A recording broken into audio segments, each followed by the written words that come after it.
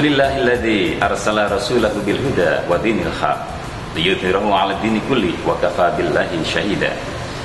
Asyhadu an la ilaha illallah wahdahu la syarikalah wa asyhadu anna Muhammadan abduhu wa rasuluhu la nabiyya ba'dah. Amma ba'd.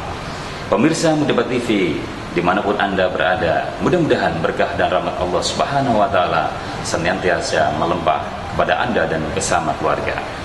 Pemirsa Mudabat TV yang berbahagia, dalam surat Maryam ayat 60 Allah Subhanahu wa Ta'ala berfirman bahwasanya Allah akan menggaransi 3 kelompok manusia yang mereka akan mendapatkan ganjaran yang luar biasa, yakni surga Adn, salah satu surga Allah Subhanahu wa Ta'ala yang begitu indah, begitu nyaman, yang akan dihadiahkan kepada mereka 3 golongan ini. A'udzubillahi minasyaitonirrajim. Illa man taba wa amana wa amila sholihan faulaika yadkhulunal jannata wala yudlamuna syai'a jannati adn. Ada 3 kelompok. Yang pertama adalah illa man taba, kecuali orang-orang yang bertaubat, yakni orang-orang yang bertaubat, mengakui segenap kesalahannya, meminta ampun pada Allah Subhanahu wa Ta'ala dalam doa-doanya, dalam sujudnya, dalam berbagai macam kesempatan-kesempatan yang mustajabah.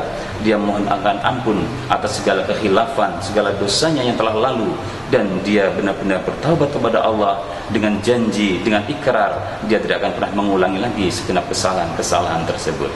Kemudian orang yang kedua yang dijanjikan oleh Allah akan dapat ganjaran surga Adn adalah mereka wa amana, dan orang-orang yang beriman. Alhamdulillah, tertancap kuat dalam hati sanubari kita rasa keimanan tersebut. Hingga pada bulan Ramadan yang mulia ini, kita semua juga insya Allah melaksanakan ibadah Syam Ramadan ini dengan penuh keimanan, bahkan juga melengkapinya dengan penuh keiktisaban, yakni dengan penuh keikhlasan kepada Allah Subhanahu wa Ta'ala. Iman yang kita hujamkan dalam hati sanubari kita, yang kita ikrarkan dengan syahadat kita, asyhadu an la ilaha illallah wa asyhadu anna Muhammadar Rasulullah, kemudian kita implementasikan dalam berbagai macam kesalahan-kesalahan sosial kita, insyaallah akan selalu menjadi bekal yang terbaik untuk kehidupan kita di dunia hingga di akhirat kelak.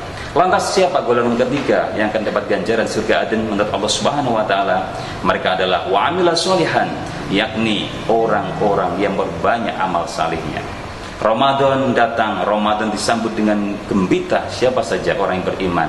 Dan di bulan Ramadan inilah kita dipacu, kita dimotivasi untuk memperbanyak melakukan amal-amal kesalehan.